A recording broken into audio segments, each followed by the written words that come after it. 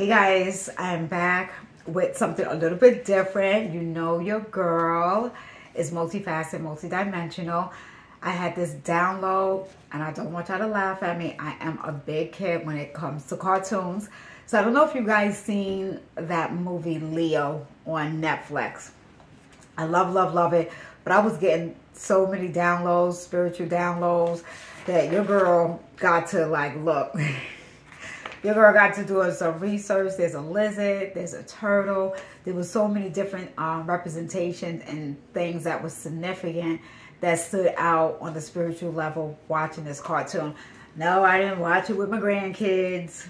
They probably, I think they seen it.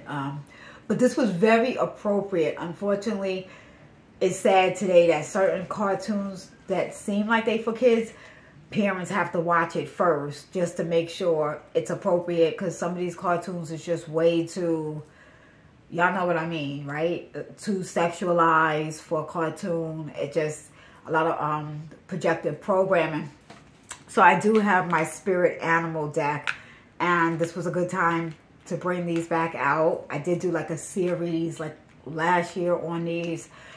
So I do work with the different spirit animals. So you guys may resonate with the lizard or with the turtle if it is one of your totem animals, spirit totem animals.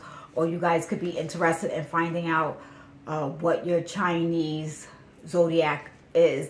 Those represent, and those have like the different animals as well. So there's a big emphasis. Somebody look up ox, and somebody look up hawk, somebody look up autumn, and somebody look up beaver. Okay, so I got some reading material. It'll probably split into 2 videos. So guys, I hope you are here for this. Again, this is something a little bit different. All right, this is like we're gonna call this playtime, story time, but it is also the lizard is tapping into the divine masculine energy. So you guys can be in that energy where it is, you're questioning, are you tired of holding yourself back? Do you feel like you're being held back from something, from your imagination, your passion, and from your desires? So I want to just talk about the movie a little bit. And listen, I'm giving it away, right? It's a kid's cartoon, so it doesn't matter. Doesn't matter, right? So Leo, right in the beginning, these are students. So this movie is based around kids going to the 5th grade. Okay, so the teacher that they have is pregnant, and a substitute needs to come in and take her place.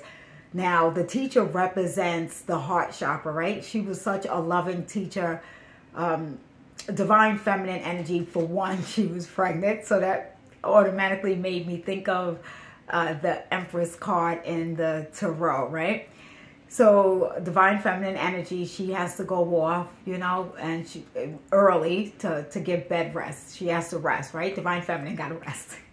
You guys got to make sure you are rested. So I'm really channeling from that movie, okay? This is what's happening. We're getting a little bit of, we're getting something, right? I think this is really cool and exciting. My name is Bella. For any newcomer, excuse me if I didn't say that. And guys, make sure you have your water. Just get your water. Let me start drinking. I get very thirsty when I start channeling. All right, so the teacher is in her crown chakra, right? Very illuminating, you know. And then also, because she's a teacher that actually loves children. She also, when the students do good, the teacher gives them hearts. So they have like a chart in the back of the room. You know, when you went to school, you got a star. This teacher gives hearts, right? So she was in that, her heart chakra was balanced, right? And she also sang. She sang to the children. So they really love coming to school, and they love this teacher. Okay. Now that's really important, because children today really need that extra encouragement. They need that one-on-one time. They need parents. They need to be seen, and they need to be heard, and they need to know that they're loved and protected. Now, these children, each one of them in the class, you know, had their own personal issues. You know, and it's sad because as adults, we kind of look at children like, what do they have to be stressed about? What do they have to be worried about, right? They don't have to pay bills or anything like that. But there's things that's going on at home that are getting projected onto children. So I think as adults, we have to remember that children are watching us and children are listening to us. And even when parents try to be quiet and have arguments in another room, or children can pick up on that energy. Children are the closest energy to the Most High God, right? So we really have to tap into their energy, but tap into our own inner child energy as well. Bringing this back. So I'm just giving a little bit about this movie Leo that's on Netflix, right? Now, the substitute teacher comes in and she's, you know, older white woman, not happy. I don't know why I'm giving a description of her. The original teacher was maybe of maybe a Spanish descent, or you know, something like that. I don't even know why Spirit is having me mention that. Watch the movie. So, but anyway, this is an old school teacher. Maybe there is a reason why I'm giving a description of the teacher. She's an old school teacher, you know, very strict. Now, the first teacher, they got taught more with playing, and they got taught more with the laptops. They're more moving into the new age of technology, the way kids are right now. And this other teacher wanted, you know, the black boy. She wanted them to have these big textbooks. By the time they went home at the end of the day, they had the big book bags on, which study have shown wearing those book bags is not healthy for children's spine or for their backs, right? I don't even want to get into the whole political thing about public school, because I have my opinions on public school and how that's designed just for children to be part of a system just to work, right? Public school is not teaching financial literacy. They're not teaching taxes. They're not teaching how to grow food. They're not teaching how to buy land. This is not what that was supposed to be, but I had to throw that in there really quickly.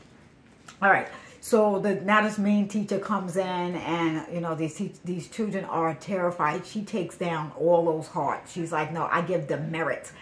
And then she threw it, and it was like metal blades, which was like a weapon in the school. So whatever.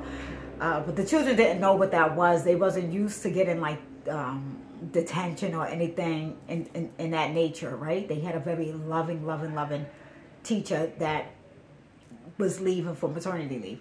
But now this other teacher was more like discipline, which there's nothing wrong with discipline, right? It's how things are balanced. So it somewhat seemed like, okay, these students really could have had a balance between that first teacher that was very, you know, she incorporated more fun, loving, singing, you know, and she incorporate that with the discipline as well, right? Because that's what children need.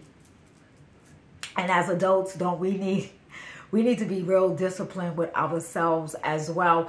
And different things that's happening in our life, this is probably where spirit totem animals come into our energy to help with those things, especially if there's any type of blockages. All right, so moving along with this movie, the disciplinary teacher, the substitute, part of the discipline on Friday was taken. There was two pets, the lizard and the turtle. The responsibility was to take this pet home for the weekend, bring this pet back home alive. And you know, now these pets, of course, this is a cartoon, so these pets are talking, and they like, oh shit, last time we went to some kid's house, we got abused, they didn't feed us, yada yada yada yada, right? So really, that also just made me think, like, you know, if you're gonna let children, that is a good responsibility for children to have. If somebody is pondering or you know, kind of going back and forth, should you have a pet in the home for your children to be responsible for? Okay, so maybe that resonates with somebody. So these are talking animals, right? When the little girl, nobody wanted to take a pet home. The teacher said, if somebody doesn't volunteer, I'm going to pick somebody to volunteer. So finally, one girl does volunteer, and she said, I volunteer because nobody should feel left out, or nobody should feel alone, right? Or not wanted. Somebody should not feel wanted.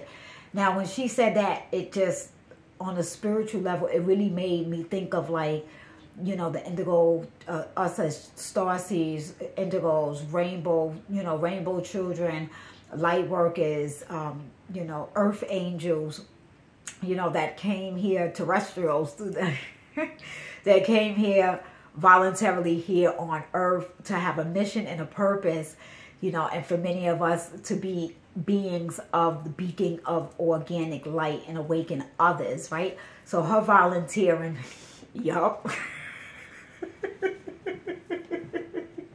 Her volunteering did all of that. I'm about to break this all the way down, guys.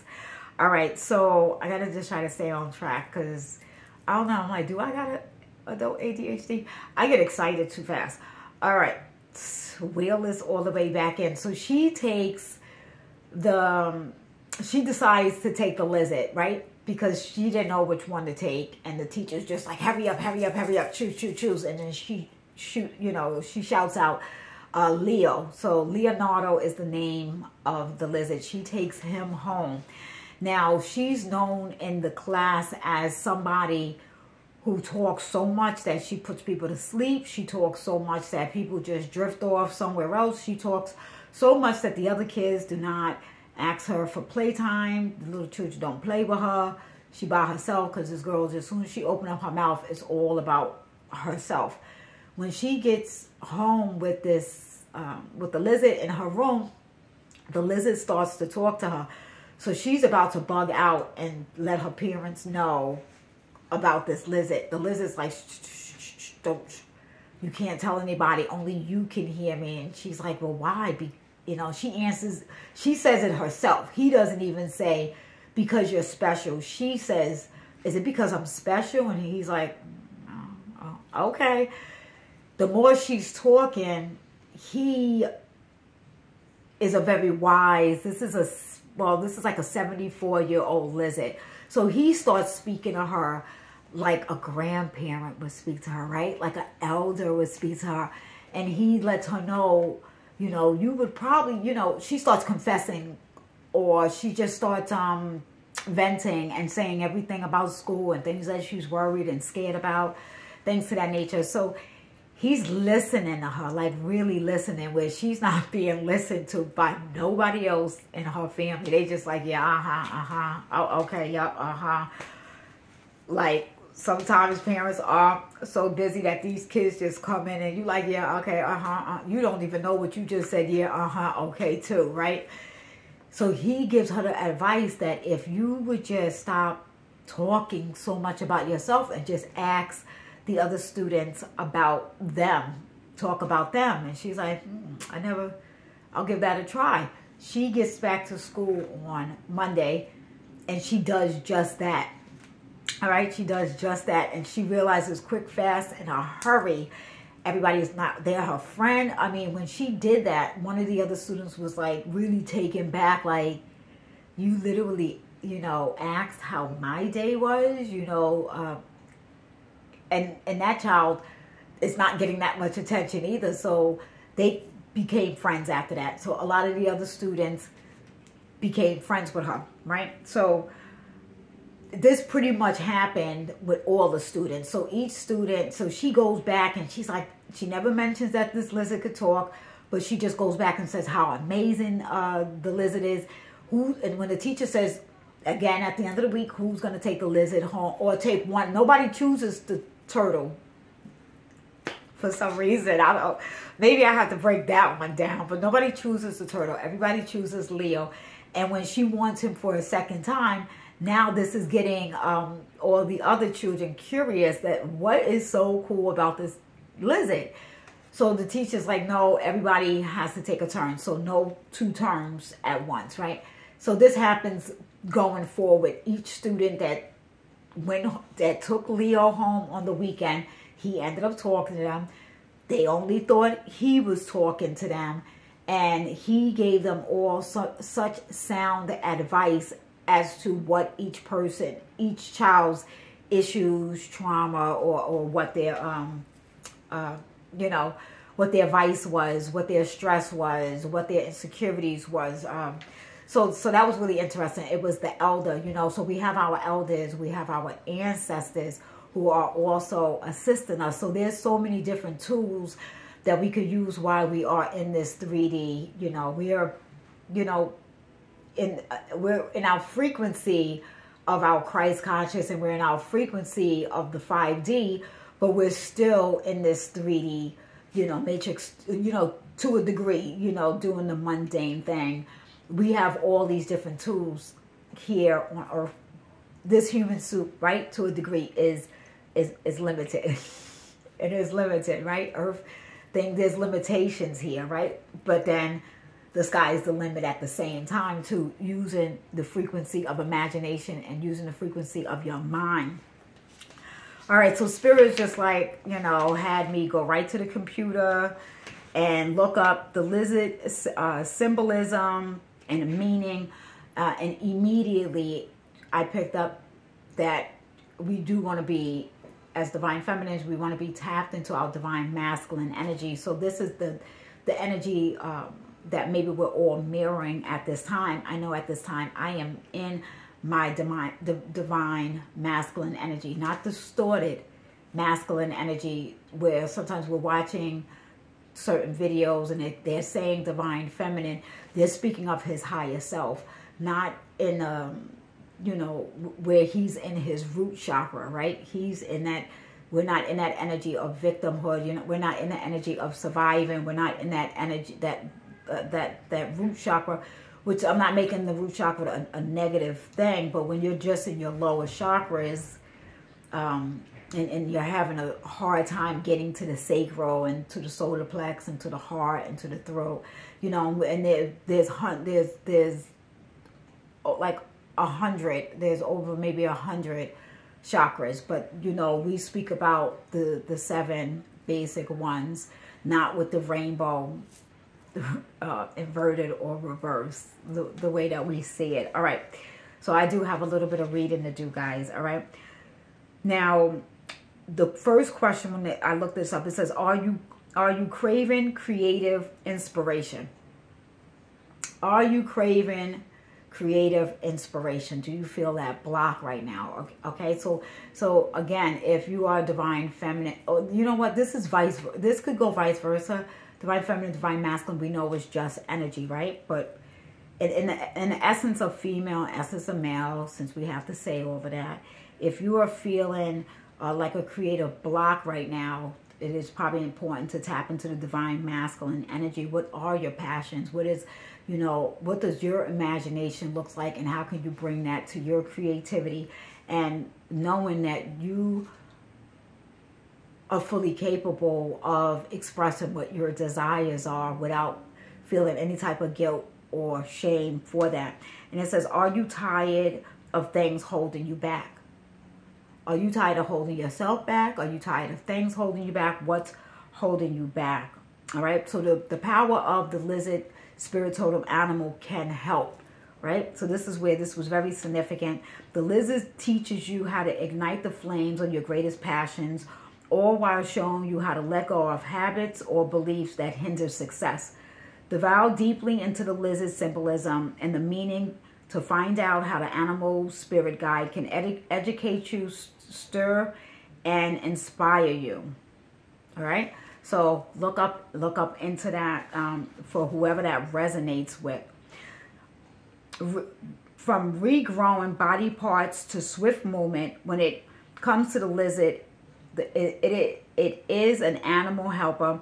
There are many attributes to appreciate. One characteristic defining the lizard's meaning is the fact that the creature sheds its skin like a snake, and it gets rid of parasites. It is both lizard and snake. This symbolism of physical, emotional, intellectual growth, and the act of leaving behind what you have outgrown, right? So that energy of the divine masculine, that energy of having an ego death to a degree, knowing to use your ego when it serves the proper purpose, okay? So shedding the ego, release it with no longer, what no longer serves you, all right? So a lot of times the divine feminine does go through the ego, death, or dark night of the soul. We do go through the shadow work before the divine masculine, but you could be a female that's coming into your own or coming into your spirituality, and you yourself could be in more masculine energy that I'm speaking to you right now. All right, so the second behavior highlighting the lizard energy is the self-amputation and regeneration. To regenerate itself, right? While on the surface, the action sounds awful, it's a self-defense magnetism, so the lizard can get out of the predator's grasp. Over time, the animal's tail grows back, but often smaller and sometimes in a different color. Survivor's instinct and adoption. I can't, let me tell you guys, I can't read sometimes. I mean, I can read, but are significant to the, it's pronouncing some things. I already told y'all I am not human and English is not my first language. Thank you. So to adapt to a significant part of the lizard's symbolism. Lizard's defensive techniques also symbolize the need to release harmful aspects of yourself or attributes. Holding on to old habits or outgrown beliefs hold you back from achieving a good health, happiness, or success.